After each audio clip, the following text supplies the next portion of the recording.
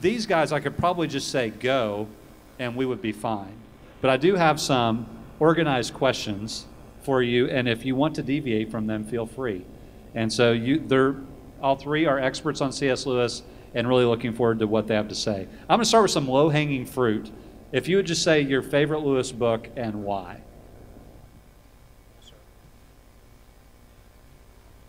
That is a very difficult question. I won't give a political answer and say which books I like on Monday and which ones I like on Wednesday. I suppose my favorite non-fiction book by C.S. Lewis is Miracles. I find it extraordinarily helpful, and the mix of clear thinking and deep imagination is very evident in it. And in fiction, I think my favorite is Perelandra, the second in the science fiction trilogy.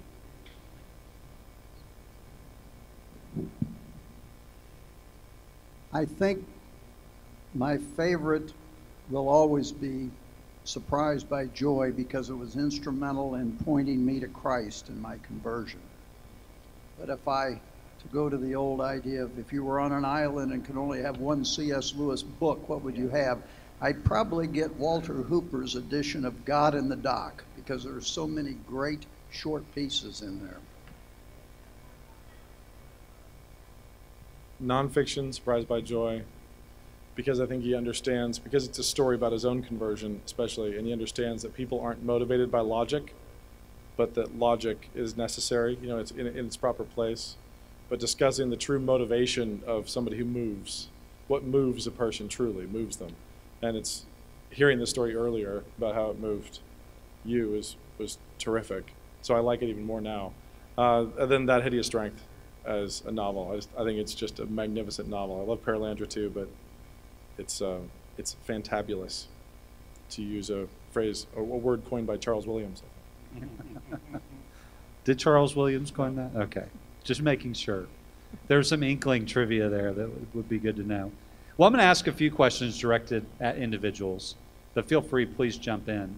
And I'd like to start with you. In your C.S. Lewis encyclopedia, you make the statement that C.S. Lewis is an enigmatic figure, and you give something of a warning of trying to interpret Lewis from our own situation in life. Can you unpack that a little bit, Colin? Well, since I wrote the C.S. Lewis encyclopedia, which was about 14 years ago, I've actually done a new edition now called The A to Z of Lewis, which is bigger. And I still think that Lewis is an enigmatic character. I think it's because there's so many sides to him. Preeminently he was a scholar and a storyteller. He was, he's called Jack. I think of him as the Jack of two trades, really. But he was also lots of other things. He could write for children. He could write deep philosophy. In fact, when he was young, he was part of a group of young philosophers in Oxford that used to meet informally. So there's depth upon depth there, and I'm sure it's to do with the way that God worked in his life. And so the truth is, I haven't got to the bottom of the enigma of C.S. Lewis. I just find his writings and his person constantly fascinating, and that's why I keep writing about him. So, but I think the idea of the encyclopedia was that it gave you a way in. You could go in from, whichever entry you wanted to find out more about him, whether you went in through one of his non-fiction books like Mere Christianity, or through a Narnian story, or through one of the science fiction stories. You'll still come to the same person, but a different facet unfolding. Or even reading the Oxford English History of Literature, the English literature in the 16th century, excluding drama, which got Lewis off having to write about Shakespeare. Well, and you gave the warning there, and unfortunately I don't have the newer edition, so I'll have to get that. I have the older one. And you give the warning that people try to interpret Lewis. Would you, and if you guys want to chime in on this, what would be a danger for even attendees at a conference like this to kind of try and bring C.S. Lewis to our setting instead of understanding him in his own time? Yes, I think we have to be very careful of that, because people like to create Lewis in their own image. And but I think the antidote to that is to make sure that that you read Lewis widely. You know, once you start to get hooked on his thought and writings, make sure that you're not just reading one of his types of books, but, you know, if you're an adult, you've never read the Narnian stories, well, do read them and enjoy them. Similarly, if you've only read fiction, try reading Mere Christianity or Miracles or his letters. His letters are absolutely wonderful, and they're now available in 3 massive volumes. And if your wrist starts to ache, you can get them on Kindle and carry them around like that, as I do. Lyle, in your writing, in all of your books, I mentioned earlier that your biography of joy really is one of the ones I'm the most thankful for. What led you to begin there in your Lewis scholarship with joy? To be very honest with you, I started that book. The book was originally published in 1983. The idea for the book came one night in late 1980. I had never written one line on C.S. Lewis. I'd been influenced by Lewis's writings. They'd helped me become a Christian. And I'd been a Christian 4 years. But I really wanted to, I'd been praying, Lord, help me write a book that might further the kingdom. I'd been writing secular history, nothing wrong with that. I think it's important. But I wanted to write something else. And my wife had bought me at a remainder table a copy of Smoke on the Mountain, a hardback first edition.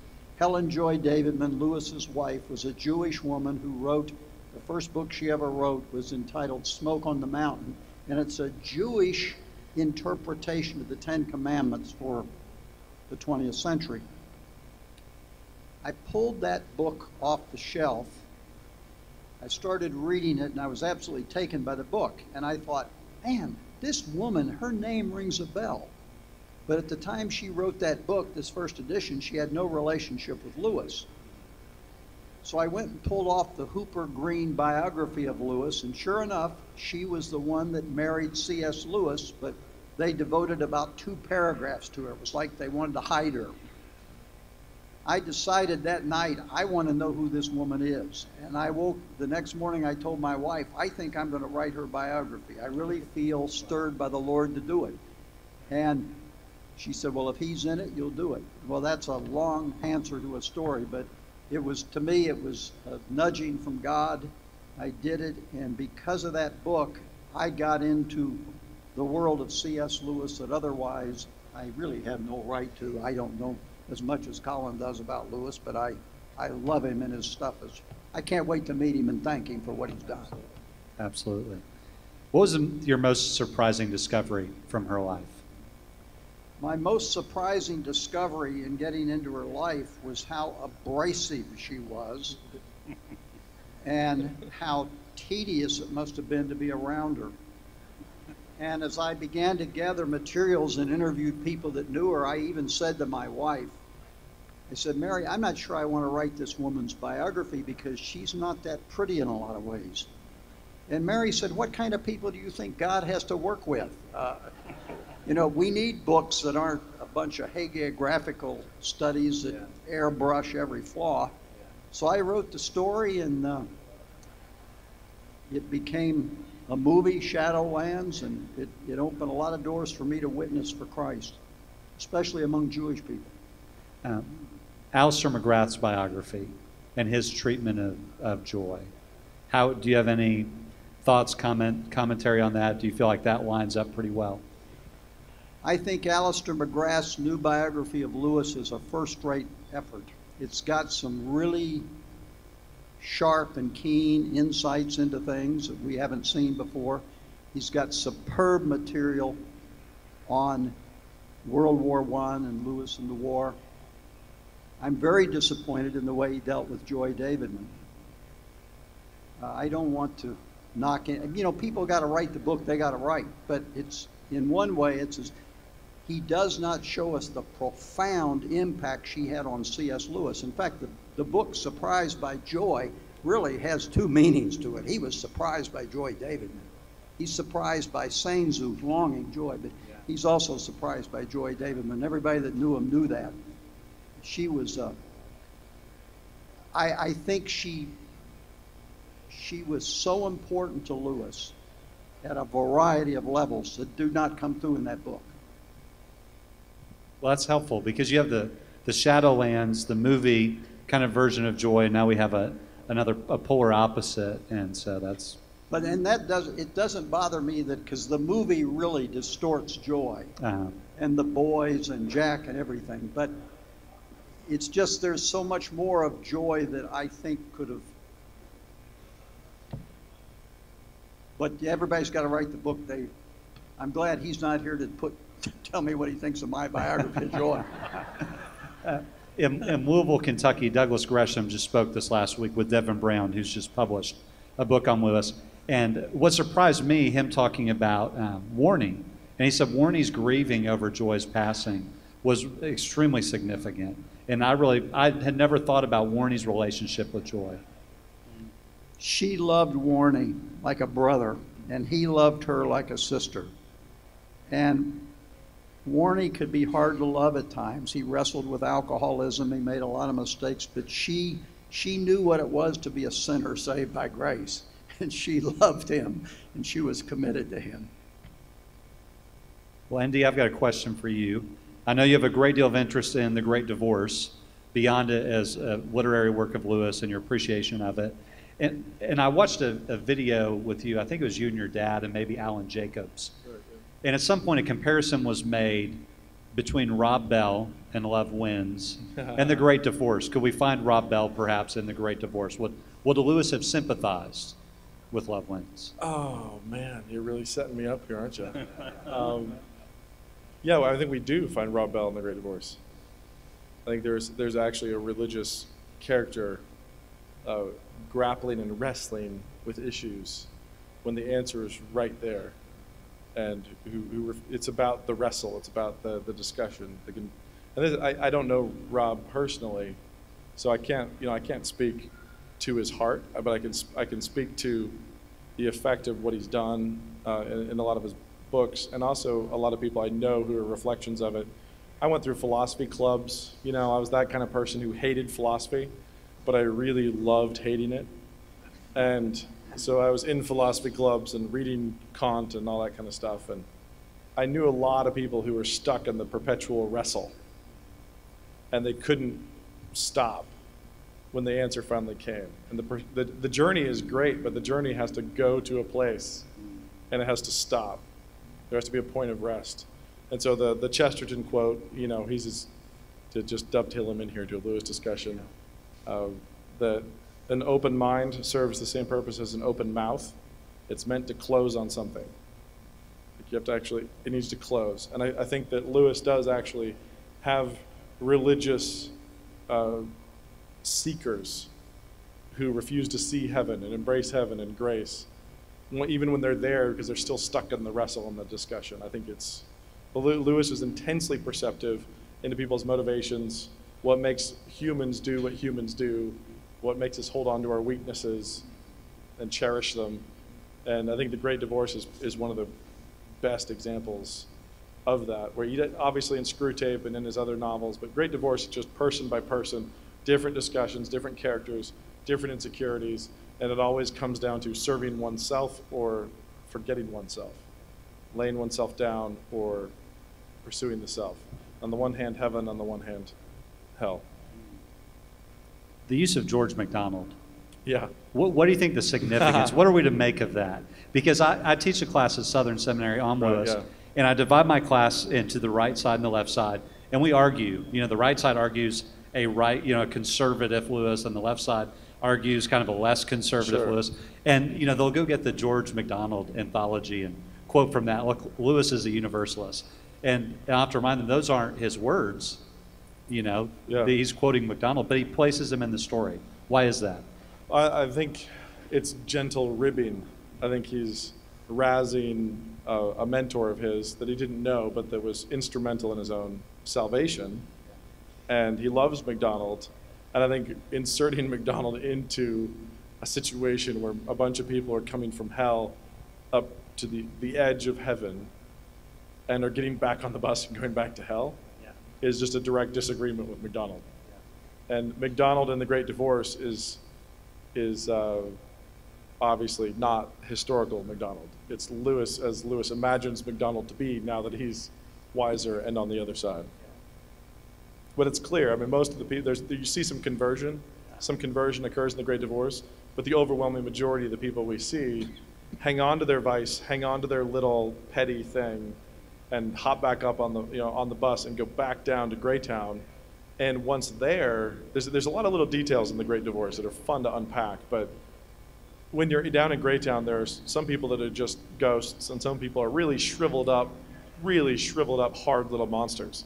And the first thing that happens when everybody goes up into the light of heaven, into the light of grace, is that they all shrivel up. When they take the bus trip up, they all shrivel in that presence, in that light. And then we discover the origin of all those shriveled ones down in Greytown. They're the ones who've actually been to heaven and seen grace and still turned their backs on it and gone back down. And for MacDonald to be there and for those people to be there, I think is just a clear comment, a point of disagreement with MacDonald, even though he loved him, and I admire MacDonald a lot as well. So we've mentioned George MacDonald and Rob Bell and C.S. Lewis in this short conversation. Chesterton, we got in Chesterton. And Chesterton, we got in Chesterton. And Joy Davidman. That's right. Where do we place C.S. Lewis in the evangelical scale? Where do we put him? Where does he fit?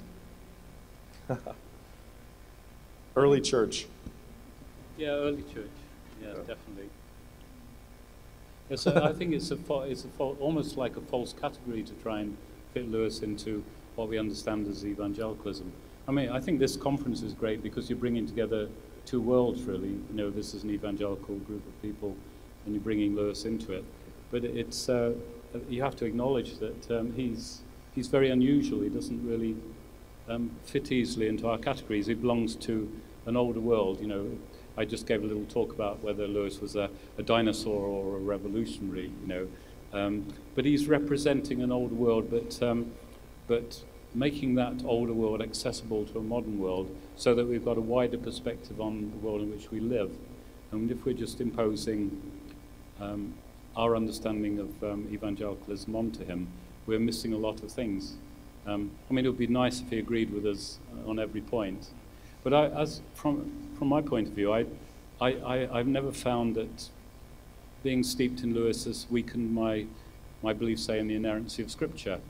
It's just helped me to read the Bible in a better way, you know, to try and to appreciate the fact that there's hugely imaginative stuff in the Bible that you miss if you just look at it through a simple conceptual framework. And so Lewis has enormously enriched my reading of the Scripture without at all weakening my view of it. I don't know if that fits in with anybody else. I think, first of all, if you look at Lewis on a spectrum of Anglicanism, he's fairly squarely in the middle, because you've got very evangelical, lower church Anglican, and then you've got very high church, even to the extent almost Anglo-Catholics. And Lewis is pretty much in the middle of that. And you can see that he has a very high view of Scripture. He has a very high view of the efficacy of prayer. On the other hand, he has a very high view of the sacraments and felt that people ought to get communion at least once a week, and even more often if you could. He often had it twice a week, which is this. He doesn't fit neatly because he wasn't attempting to follow some systematic theology. His theology is very eclectic. He was a student of early church fathers. He's a student of the reformers, but he's influenced by Luther. He's influenced by Calvin. He's influenced by Wesley. He read all of these people, and he refuses to follow Calvin or follow Wesley. He would be appalled if we followed Lewis.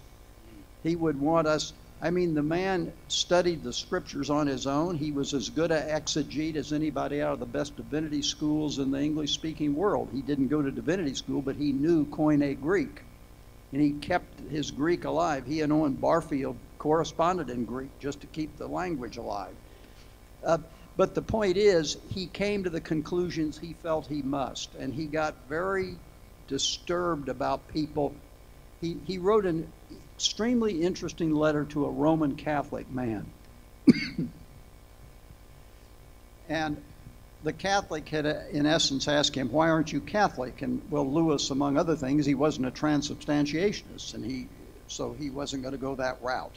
But he did talk about, what I like to do is try to find the areas where we can agree and get along. And then he said this, it was a very interesting statement. He said, I get far less criticism for my books from you people, the Catholics, or even from secular people and atheists than I get from these Puritans. He did not like Puritans. And his reason was this. He said that they were so separatistic and fundamentalist about things that if you didn't agree with them, they felt a need to dash off a hot letter and tell you where you were wrong.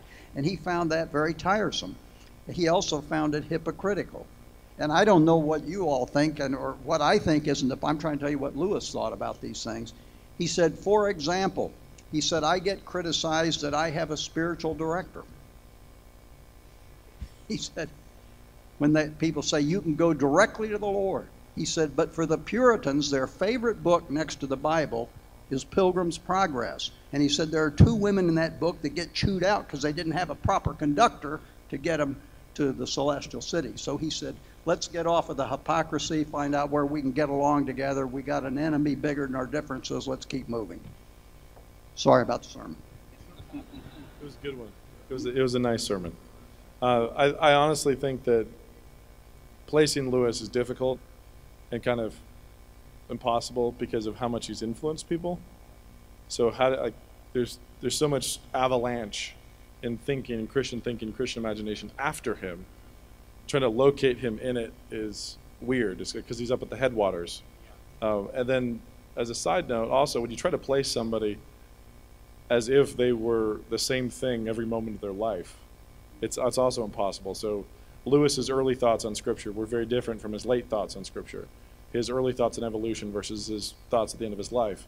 He's like all of us, he was growing and learning and in motion. And so he got along with Tolkien. Tolkien was his best friend. But then Tolkien also thought that he became so staunchly Protestant at the end of his life that they grew apart. You know, the friendship lessened. So just like looking at the canon of Lewis, I think that all of us stand with Lewis in a lot of ways, but only because he's our teacher. Like, he's taught us so much. So in some ways, he's able to stand next to a lot of people in a lot of different ways. Can I make one point about, this is really important what you're saying. He grows, he changes. Well said, my man. He's buying my dinner. But no, the point is, Lewis did change on things, but there's another factor. I mean, for example, his brother Warren said, Jack used to think if he had communion once a month, it was plenty. Well, by the late 1950s, he's telling people, get communion as often as you can get it. He had totally switched his view. But the other thing is that, and even going back to what we said about George MacDonald, Lewis is often accused of being a universalist because MacDonald said God would never give up on his people. But Lewis never said that. And there is that little episode at the end of the last battle, and people say, oh, there's Lewis, everybody's saved, all the roads. Lewis made it very clear that the Narnian Chronicles were not analogies. Aslan is not Jesus. The White Witch is not Satan. These are stories about longing, about spiritual quests. And it's really unfair to Lewis to take one of his books where you got a fictional character and say, we've caught him on some heresy here. Because he's telling a story. He wasn't setting out to write the Christ story as Narnia. That was not what he did. It comes through and it draws us to the Lord, but he had a totally different ambition. To pile in there at the end, and what you said earlier about him disliking Puritans, I know just from personal experience, I get more complaints and more people upset from people who should be closer to me. Yeah. You know, it's just an odd thing, and I still can't get my head around Christians who don't like magic, or it just doesn't make sense to me. And it is also really funny that people where I have more differences, it's easy interaction, letters, reviews, and so on, versus people who want to pick very particular nits. And so I personally have had letters from people upset that I would promote the Narnia Chronicles because, the doctrine of the atonement or the stone table is inaccurate. It's like, but it's not the cross and it's not Christ. It's about redemption. It's about repentance. It's about self-sacrifice. And he was not looking for a Pilgrim's Progress allegorical structure. That's not what he was trying to do. Well, related to that, Lewis speaking into areas of theology, directly or indirectly.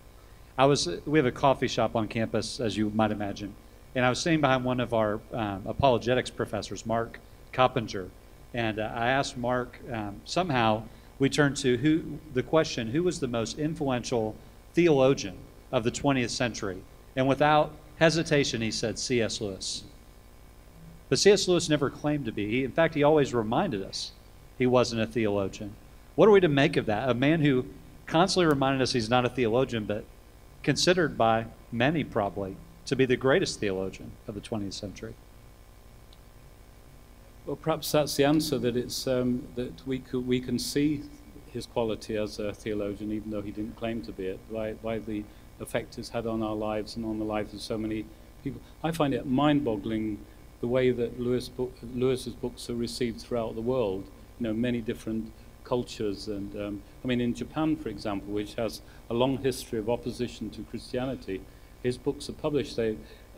My Little Guide to Narnia, I received through the post this beautiful Japanese edition of it, and I just thought it's amazing that in Japan there's a place in bookshops and in libraries for my Little Guide to Lewis's books, and the books are obviously translated into Japanese, and that's pretty staggering, and so I think that's the way to look at it. That's that we can see in Lewis something which enriches our theological understanding, even though he didn't claim it. The irony is that Tolkien was extremely irritated by Lewis's lay theology. He thought Lewis was totally out of place to be giving the BBC wartime broadcast on what we know as mere Christianity now. He thought that it should be left to the experts, the people, the priests, the people who'd been trained to, in theology, so that they'd had a careful training of the biblical languages and everything, so that they would speak accurately about the doctrines. Owen Barfield, who was Lewis's good friend and his lawyer, among other things, told me when my wife and I were doing an oral history interview with him, I told him, I said, is it true that Tolkien was embarrassed and upset that the Screwtape Letters were dedicated to him? And Barfield's response was, well, of course he was. I would have been too. And I said, well, that shocks me. I would have been so honored. He said, Jack is he was neither trained as a theologian nor ordained in the church. He said he had no business writing on those subjects.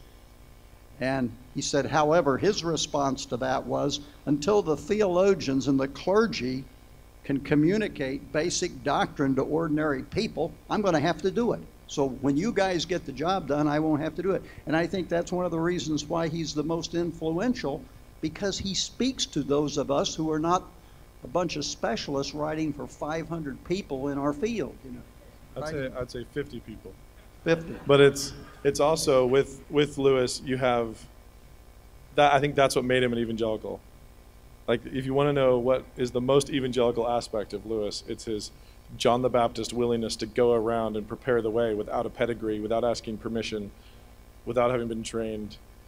Amen. It's just like that was an extremely evangelical impulse that he had, and has blessed not just thousands of people, but actually millions of people, that he would do those radio broadcasts that became Mere Christianity.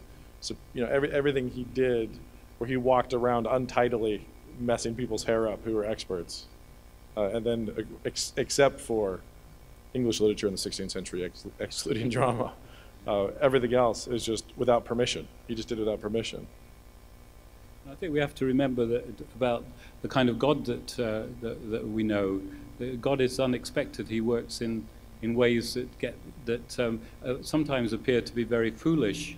I mean, the crucifixion itself has been described as the devil's mousetrap, because it was so unexpected that would be the way of saving the world, and it's part of the way that God's worked, that He's chosen somebody like C.S. Lewis to to speak to the modern world. We've often, as evangelicals, we've neglected to communicate to the world in which we live. We get into, say, subcultures. I mean, it may not be so much in America, but certainly in the UK, there's a great divorce between the general culture and the Christian culture, which is very, very sad.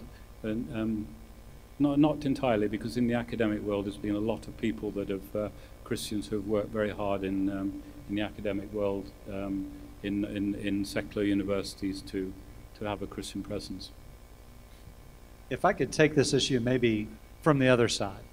So we've talked about sometimes Lewis will leave things messy.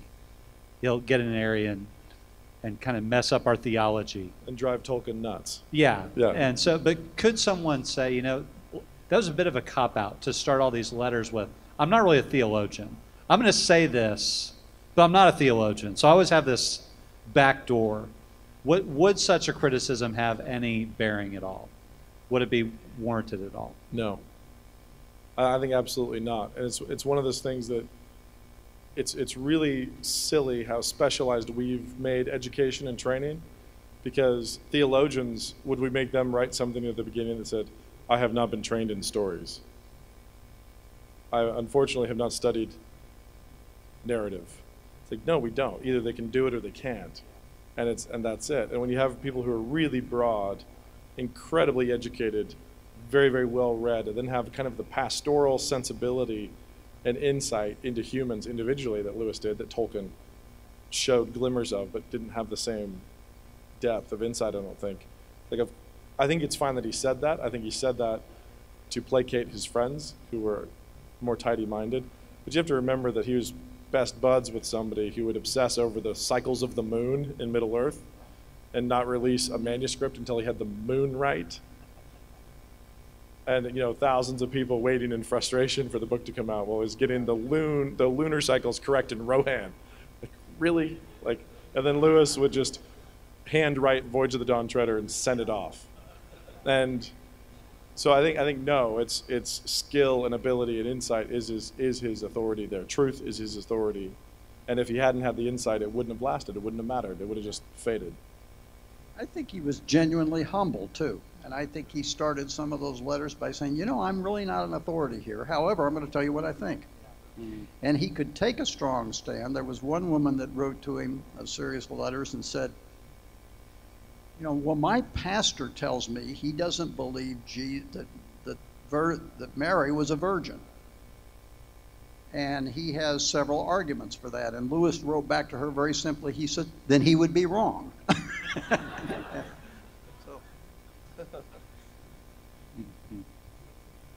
Well, related to Tolkien, since we went there a bit, you've written quite a bit about Tolkien, perhaps more about Tolkien than Lewis. I did count them. Oh, did you? Oh, well, thanks for that. I didn't realize. Talk a little bit about their friendship and the uniqueness of their friendship, and if you want to expand it to the Inklings, you've written books about the Inklings as well. Well, sometimes I say, when I'm talking about the friendship, I say, imagine a world without Lord of the Rings, or imagine a world without the Chronicles of Narnia. And that's what the world would be like if it wasn't for the friendship between Lewis and Tolkien. It was that important. And in my book on the friendship, The Gift of Friendship, I try and spell that out about why they were so important to each other. And just earlier I spoke on that subject, and somebody said to me after, they didn't realize how much, how important the friendship was. And I think that the friendship between Lewis and Tolkien was very much at the core of the Inklings. I mean, there's a lot of mystery about how the Inklings evolved because we have very little documentation.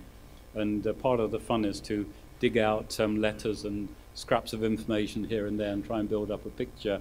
And you're going to tread on a few people's corns when you do it, because people have various theories about when they began, what the Inklings were like, and who were members and who weren't. And if you say it started in a certain year, they'll say, oh, but it might have been a later year. How do you know? But one thing I've come to realize recently is that the beginning of the Inklings was very much tied into Lewis's conversion, because he often made a point of describing the Inklings in the early years as being made up of people who were Christians and had a desire to write. So those were the two characteristics. Now, Lewis points out somewhere that you can't be too precious over the use of the word Christian.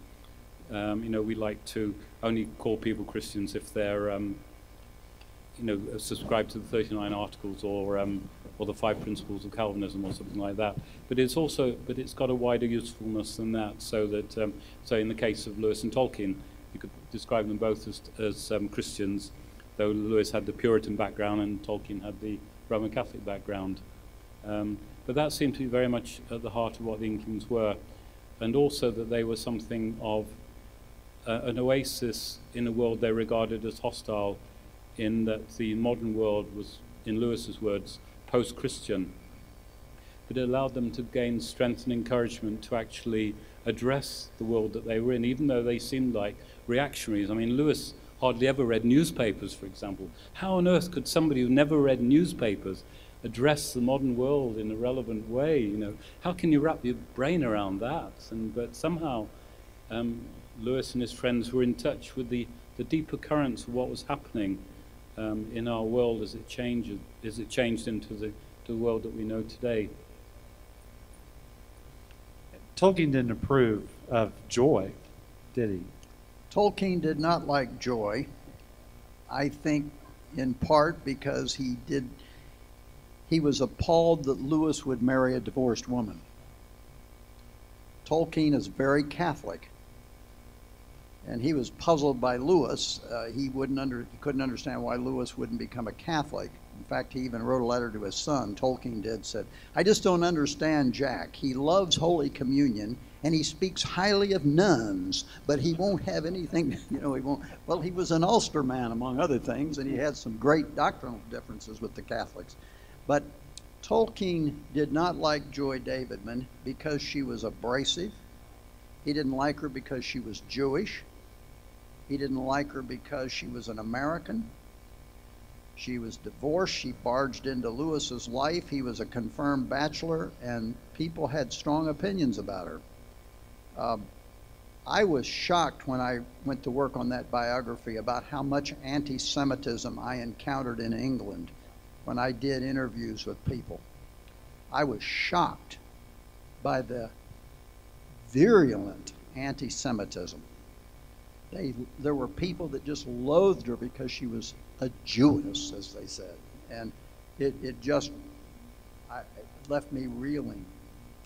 One time at Wheaton, two Anglican nuns came into the Wade Center there, and there was a picture of C.S. Lewis's wife, Joy Davidman, on a table there, and I was standing off to the side, and one of them looked at the other and said, "Oh, there's that Jewess that Lewis married," and spit the word out.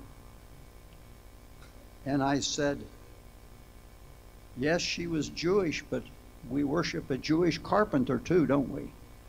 And they didn't see a lot of humor in that, but it wasn't intended to be real humorous. I think Tolkien didn't care for her because she was abrasive, and that was his job. It's like he was threatened. He was that staunch curmudgeon, sandpapery, tough guy to deal with and be around, and honestly it was probably preparation for Jack to be able to be with Joy. So it really is kind of funny. You can only have two real curmudgeons. Can they coexist? I don't think they really could very well. Just enough room for one. Yeah, there's one and that's it. But the friendship was absolutely key because they challenged each other, and criticism, I think one of the greatest gifts that God gave to Lewis was Tolkien. And Tolkien the curmudgeon, Tolkien the harsh critic, because Lewis would have slapped things out there and just happily generated pulp novel after pulp novel and thrown it out there, and it would have been good stuff, but Tolkien's one who made him go back to it and complained about it, and his work improved. So it never necessarily got up to the level that Tolkien wanted it to. He might still have petty problems with something, but Lewis's work improved under that kind of criticism. If you have to build a building that's going to stand up in a windstorm, it's going to be a stronger building. And given that he had to go down to the pub and read it out loud to Tolkien, it was stronger work. Like he had to go resist this tough critic whom he loved and respected. And I think that's absolutely essential for any creator, is to have strong criticism. Strong criticism that comes with affection. With affection there. I think Tolkien can take credit for a huge amount of the quality of Lewis's work. Now, did Lewis have the reverse effect? Did he speed Tolkien up at all? He was just a super fan. Okay. I was just going to say that some other of Lewis's friends were important in the way that he wrote. I think Ian Wilson points out that Lewis's friendship with Arthur Greaves, his Ulster friend from teenage years, was very important in Lewis developing an ability to write for non-intellectual people. I mean, there's nothing wrong with Arthur's intelligence, but he wasn't an academic. Lewis appreciated him through his ability to feel and so on. But his correspondence with Arthur is absolutely enormous. If you look at the 3 massive volumes of Lewis's correspondence that are in print, a lot of those letters are to Arthur, and that constant writing to him, sharing, was very, very important. And without it, we wouldn't have perhaps a lot of Lewis's books that we love so much. So it's the pattern of friendship around Lewis was very complex. I was just going to say, I love the letter. It's so moving. C.S. Lewis's last letter to Arthur Greaves, where he comes to grips with he won't see him again. So I want to ask a couple more questions to keep us on track. Did you want to add something? I just wanted to say one thing about the Lewis-Tolkien relationship. You read The Lord of the Rings and The Hobbit, there's a massive theme in there of longing, what Lewis calls joy. And those men shared just a heartbeat for longing, and it's in both of their men's writings. I think it was a point of connection there that it was like, hey, we're in the same fraternity. Definitely. We could go on talking for a long time. I would certainly enjoy it, but for sake of time, I want to ask 2 more questions. One, I'm just going to throw out there for anyone to respond to. Then my final question, I'll have everybody make sure everyone responds. While in your recent Christianity Today work on Lewis, you end, I believe, your chapter in there saying, his letters and books and the lives these writings touch are his legacy. What's the future of Lewis's legacy? Just for anyone to think about, respond to. I think his legacy I said this at a seminar earlier this afternoon, that I believe his letters, especially his letters of spiritual counsel, are going to live on and on and on, because they are profound, and they flow out of a man who was really deeply committed to the great physician. The great physician spoke through those letters, pushed Lewis to do them, because Lewis didn't want to write all those letters. But he did it out of obedience because he felt the Lord told him to answer all his fan mail.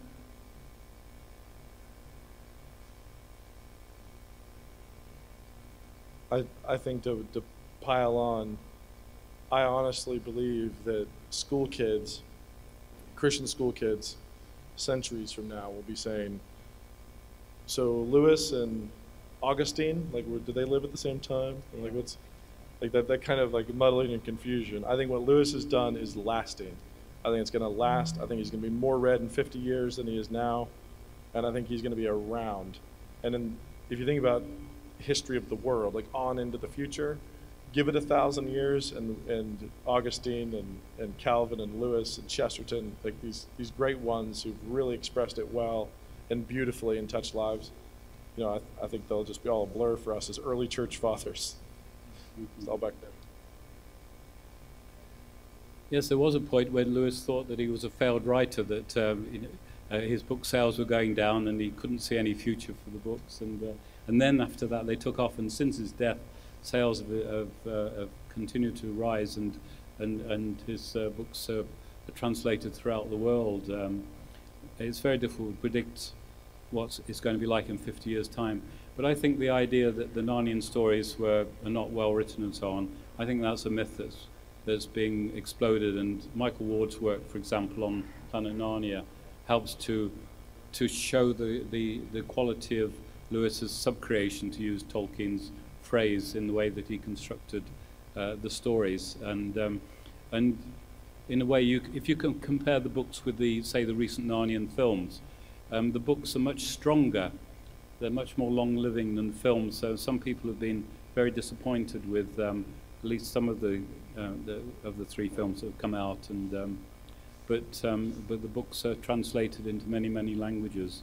Even Turkish. I was a student in Turkey many years ago, and I just longed for the day when the Narnian stories might be translated into Turkish. Aslan is Turkish for lion. And recently I asked a friend of mine, what have they done with the translation, Turkish translation? How have they translated Aslan? Have they put the English word lion instead of Aslan? They said, oh no, they've just left it as Aslan.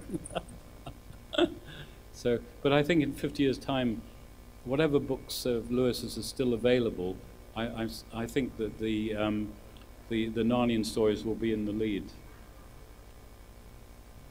You mentioned Michael Ward. We this took our students to the kilns, and Michael came over and gave a talk, and it's so convincing and so compelling. And I wish we had more time to talk about that, but it was fascinating to hear from him. The last question I want to leave you with and is this: your favorite quote or passage in the Lewis writings.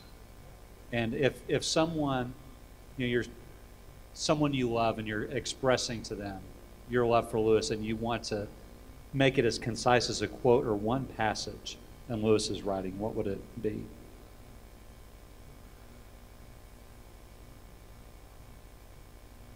I'll pile on. 2 actually, but one can't do it verbatim. But Voyage of the Dawn Treader, Prince Caspian says, "Oh, you come from one of those round worlds, like just you come from like a ball world." You know, I've always wanted to be on a round world, and I think that right there encapsulates everything Lewis wanted to say to kids about the magic of their own world, the magic of here, and and your life. And I love that, like having a fantasy character yearning like we yearned to go to Narnia, yearning to see to see this world and England. And then the other one was the description of a star as a burning ball of gas, and the correction being, no, that's just, even in our world, that's only what it's made of. That's not what it is, which is like another deep insight. It's like calling us bags of water. There's so much more to it than that. Those are the 2 for me. I would say it's one of the, if not the last letter C.S. Lewis wrote, it's one of the very last, and he was a very sick man. And he wrote a letter to a little girl in America. And he told her, keep your eyes on Jesus. Follow him, obey him, and nothing else ever fundamentally can go wrong. One of the quotes which stays with me, I can't quote the whole passage, but it's related to the link between the longing, which he calls joy, the inconsolable longing, where he talks about joy being the secret signature of each soul. I think that is one of the great passages.